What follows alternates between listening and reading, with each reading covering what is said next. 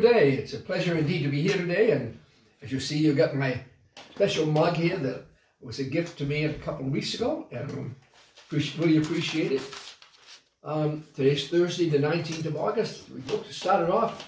I'm not running today for the first time since I fell a couple of weeks ago, and didn't get my 2 miles in though. I only got 1.5 miles in today because I was kind of easing into it.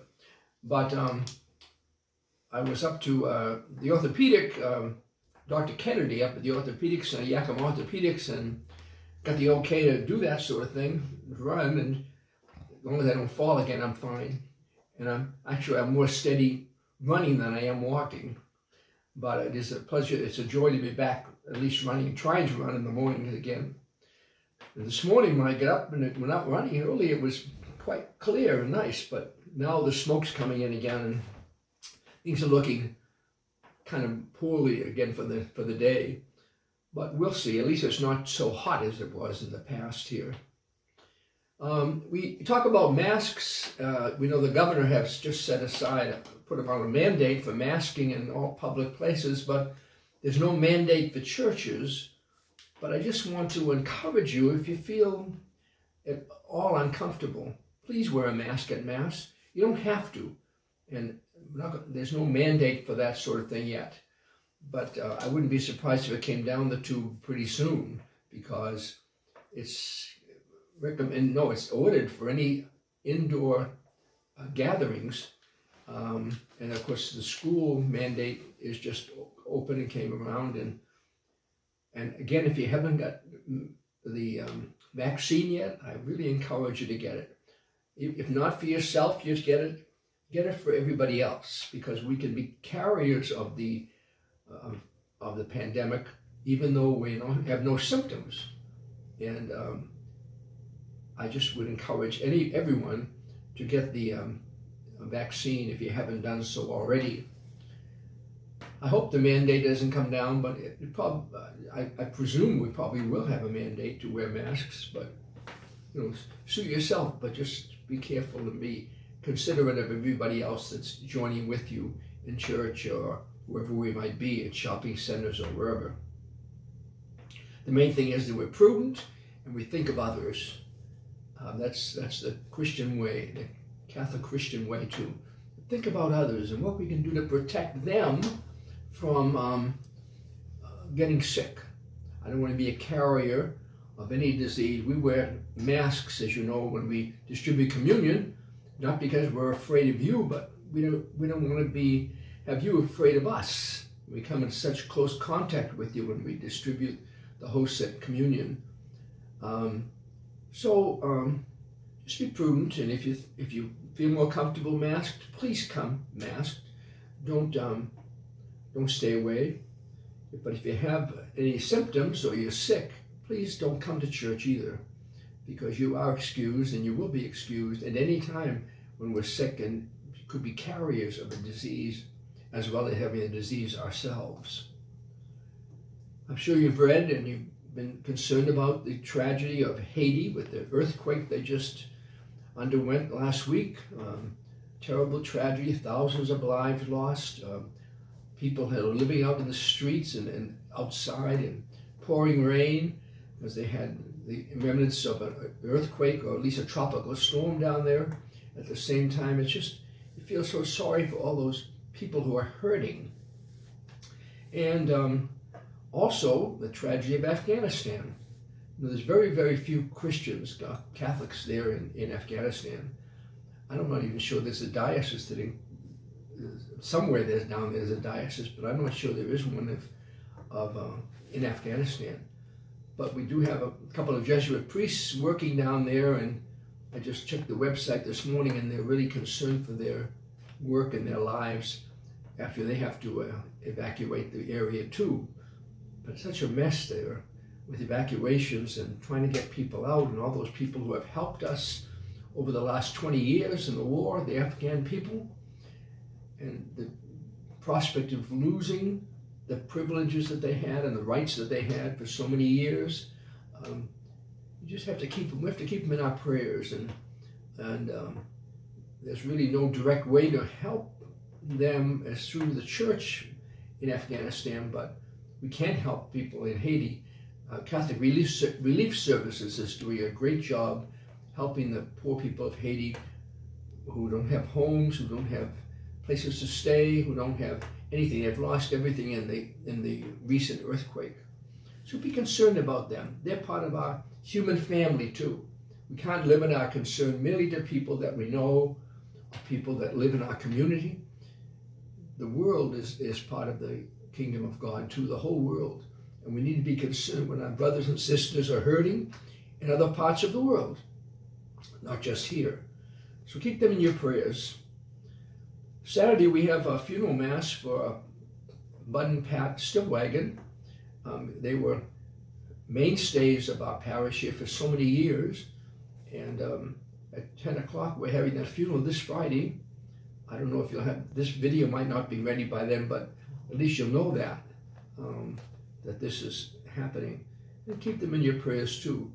And then Monday, we have a funeral from Margaret Gordon, who's the mother of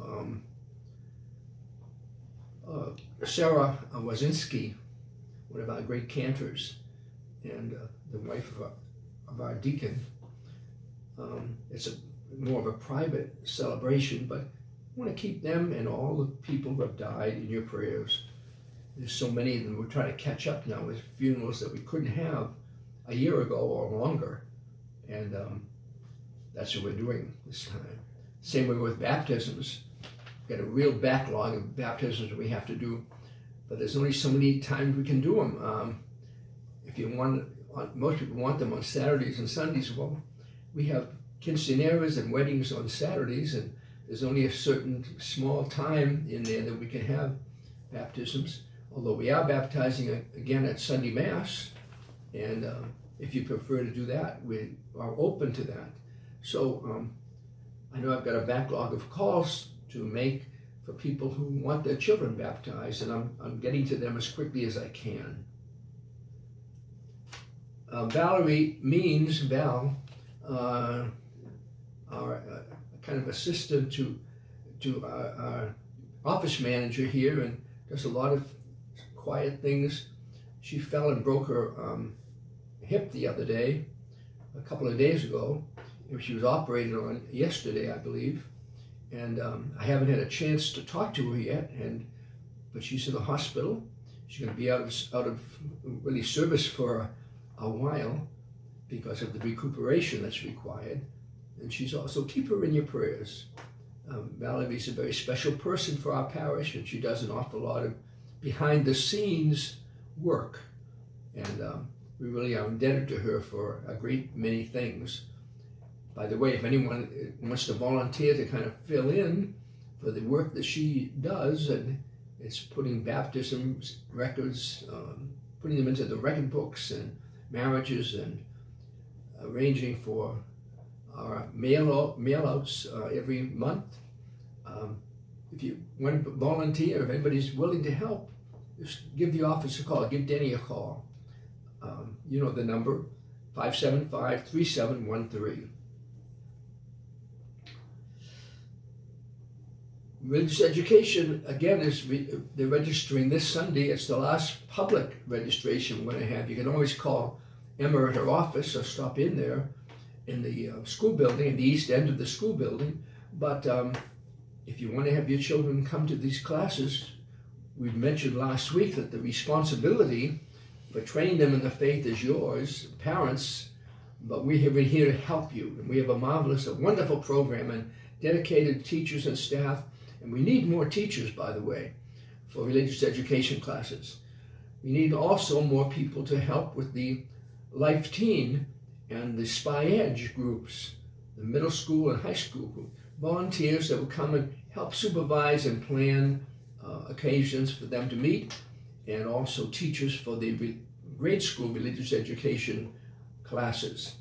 If you can volunteer to serve at the grade school, call Emma at the parish number, and if you want to feel an urge, I hope you do, to help with the high school or middle school, give Sean Exner a call here at the office. They'd be delighted to hear from you, and we need you. You know, the fires are still existing. Today I mentioned that smoke is really bad. Today it's coming in again very strongly. We thought the other day when the wind came up that would blow the smoke away, but it blew the smoke in to us. And we've had a couple of days of really strong smoke. And today is going to look like one of those too, at least right now. I'm concerned also for the people that have homes and cabins up in that Bumping Lake area and also along Highway 410.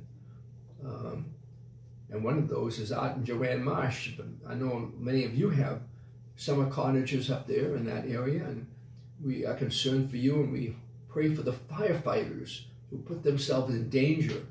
And really, it's a precarious work that they undertake for us. And we're so indebted to them too. We have so many people to whom we're indebted for so much that we don't even know.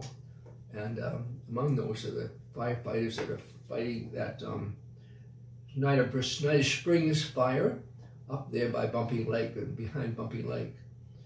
So keep them in your prayers too.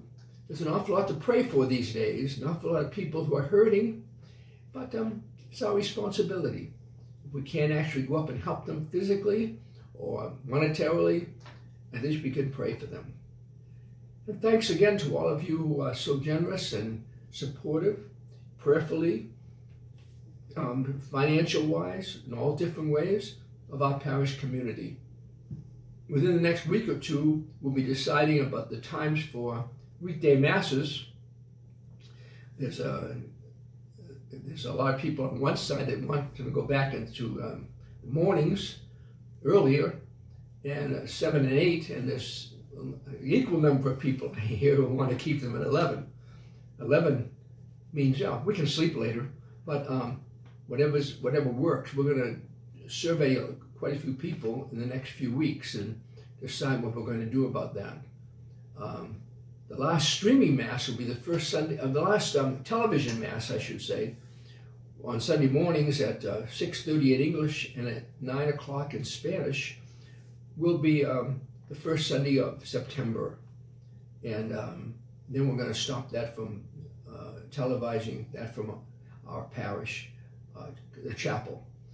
And I think the weekday masses, I think, will also be stopping streaming very soon too. But we'll keep up the Sunday streaming of masses at 11 o'clock in English and 1 o'clock in Spanish. Again, if you feel sick or you have an immune system that is problematical, don't come to church. Don't feel you have to come. Let us know, and we'll try to get someone to bring communion to you too. If you don't have neighbors that can do that for you, let us know. We're trying to take care of our people in the best way we can. And again, if we can help you in any other way, please give us a call, and know that we pray for you every single day.